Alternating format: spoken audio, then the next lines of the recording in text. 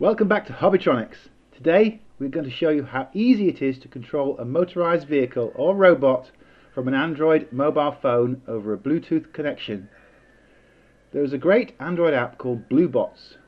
The app has a joystick and tilt interface that is very easy to use and integrate into your vehicle software. We are going to use our Magician robot chassis, which is controlled by an Arduino board.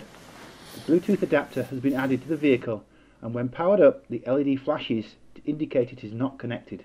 We start up the Bluebots app on the phone and select the paired Bluetooth device. The app then prompts us to select the interface, either joystick, tilt or multi. First, we will select the tilt interface. The phone will then link to the Bluetooth device and you should see the LED is now on continuously.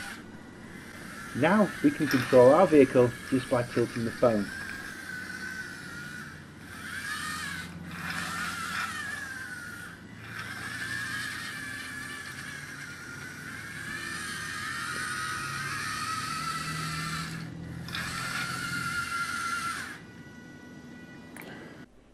Now let's go back and select the joystick interface.